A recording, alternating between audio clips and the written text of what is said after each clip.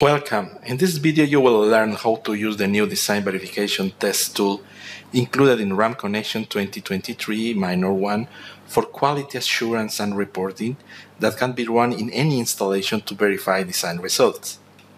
The tool is located in the Design tab in the Testing group.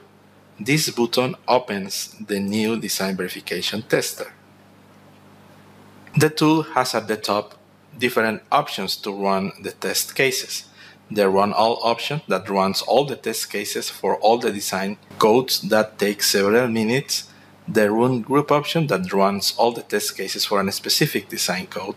And the Run Current option that runs one test case. The test cases in the left panel are organized by design code and include several benchmark problems from different references. When a test case is selected in the left panel, for example test case example 3.4.4, you can see at the right panel all the different design results or capacities being checked that were obtained from the references. When a test case is checked, a new instance of RAM connection is opened, the model with the connection is loaded, the design results are obtained and compared with the reference values. If all the results match the reference values, then the test case is marked as green. If any of the results is different from the reference values, then the test case is marked as red. Let's close the tool. All the test cases are documented in the RAM Connection Verification Manual, from where it is possible to check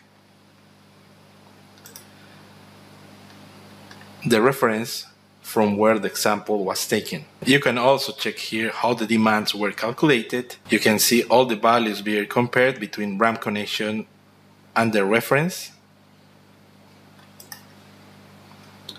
and all the input data required in the connection path to replicate the test case.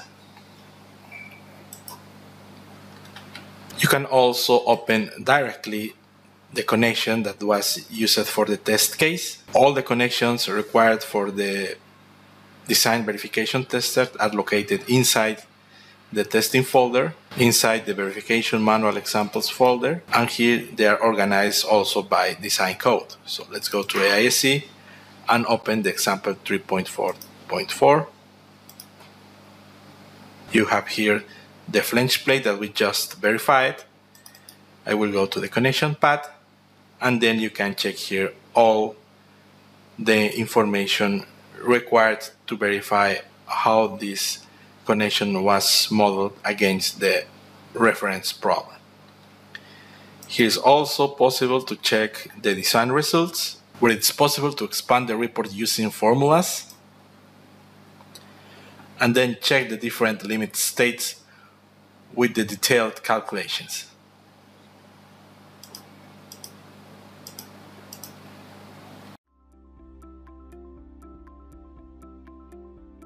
If you found this video helpful, please give it a like. If you want to see more such series, consider subscribing to our channel. Thank you, and see you next time.